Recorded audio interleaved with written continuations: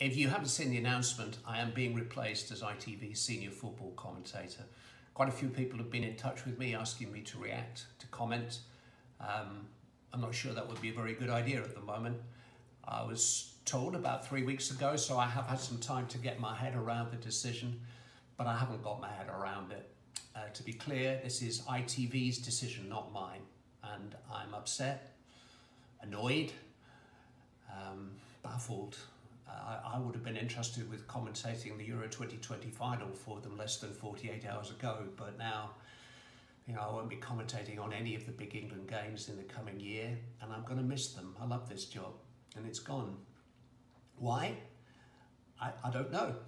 I do not know exactly why this decision has been taken. Already I've had the producer of a broadcast that I am working on asking me if I've got any health issues. No, I have got no health issues. Asking me if it's something that I've done.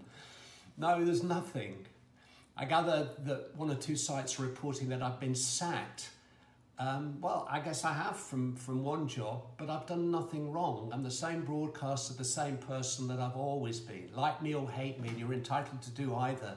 Like everybody else in football, I am a matter of opinion. I totally get that, and I totally respect ITV's right to change their opinion of me.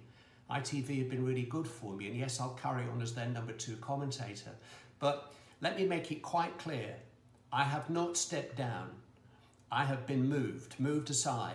I've not even thought about winding down towards retirement or anything like that. Now listen, there are thousands of people in this country facing up to job losses and disappointments far more serious than this. I am a lucky boy. I love my work and I've got plenty on.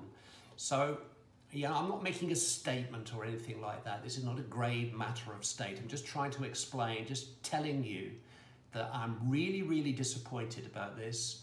I don't know why I'm being replaced. I'm well, I'm able, I'm available, and I'm just going to miss the England games so much, even more than I miss the Champions League games, and that's all.